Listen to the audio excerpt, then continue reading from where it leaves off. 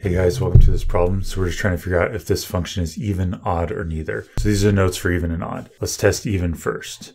So f of x, we're just going to rewrite it because this is f of x. And we're going to say equals f of negative x. So I'm going to plug in a negative x everywhere I see an x. So instead of 2x squared, it's going to be 2 negative x squared plus 5. So now negative x times negative x is actually positive x squared because the negatives cancel. And you have the 2 there and the 5, and these two sides of the equation match. Therefore, it is even. That's the answer to the question.